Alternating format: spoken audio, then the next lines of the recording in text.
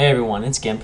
Today I am going to be showing you guys another feature of Blender 2.6.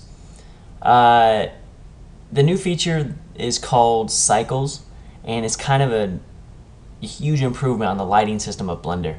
The way it works is that instead of using lamps, you use planes that act as natural lighting, like a sunlight or a window or something like that. And instead of having one side completely light and the other side completely black, unless you add like a subtle light on the other side, a subtle lamp on the other side, on the old way, this way you just need one emitter as your light source, and it allows light to reflect off other objects and fill the whole scene with light.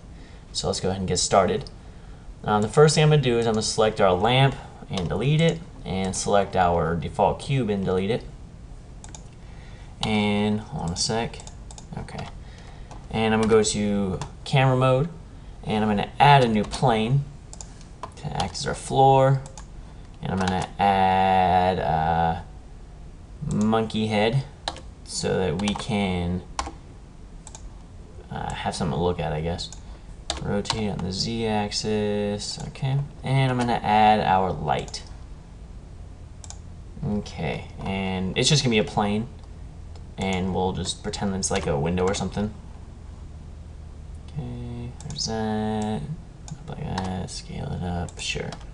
Yeah, that looks good enough. Okay, and now to get it into Cycles mode, come up here to where it says Blender Render. Click it and go down to Cycles Render. And the first thing we're gonna do is change our emitter. So come to the Material panel.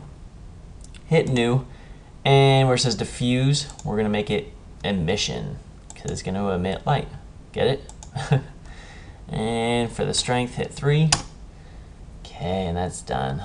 Now let's select our floor, add that New, and I'm just going to make it a darker gray, and select our monkey head, and add a new material. See, the cool thing about Cycles is that it also redoes the entire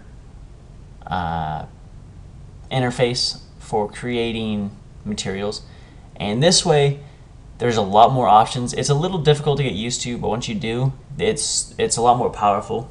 So I'm just gonna give you an idea by making like a I guess a copper look. I'm gonna change the surface to glossy, and I'm gonna change this to like a, I guess, a copper color. I don't know. That works. I'm going to change this up to like 2.5 and call it good. I'm going to add a modifier real quick just so that it looks a little better when we render it. So let's go ahead and hit F12. Actually, before we do that, if you come over here to the render panel, there's a new way that it renders, okay? It renders per the whole picture rather than individual black squares, okay, like it used to. So when it renders the whole picture, it does it in passes, and to determine how many passes it makes, you change the samples over here. So the render is set at 10, and it's gonna make it kind of grainy. But if this was like your final render, you would make it probably like 500 to make it super clear, okay? So hit F12 so you can render it, and let it render. See how it started out kind of grainy, and now it's getting more and more clear. It's going to stop at that, which is still kind of grainy, but it's only 10 samples, so that's what we have. Now another cool feature is, if we escape that, is you can actually view what it's going to look like when you render it in your 3D viewport. So come down here, next object mode, click our shading panel and go to rendered, and now we have what it's going to look like. Okay, so another new feature is that you can, while you're in Cycles, you can change it to be rendered with your GPU instead of your CPU, and that is going to make it a lot faster if your graphics card is fully supported. Mine isn't, but you know, and it's a new feature to Blender, so eventually it will be, but I don't know. So let's go ahead and change it to be able to use your GPU rather than your CPU.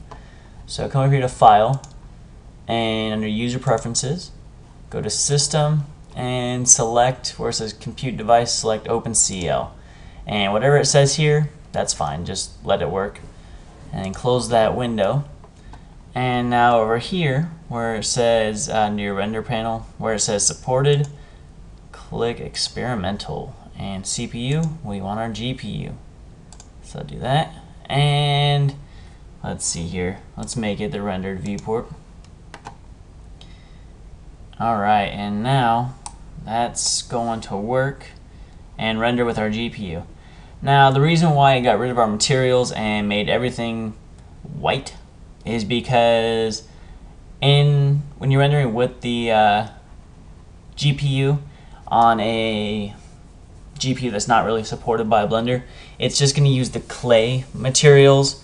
Right now, Blender, when they move along with this technology, it'll get better and you'll be able to use the materials actually, so you know, it'll get better, but at the moment this is what you got. So yeah, that's what you have, so go ahead and render that. One more thing I forgot to add, the reason why it looks white like this instead of having your materials is because the GPU rendering is so new to Blender that it only is going to render with the clay materials, so that's why it does that.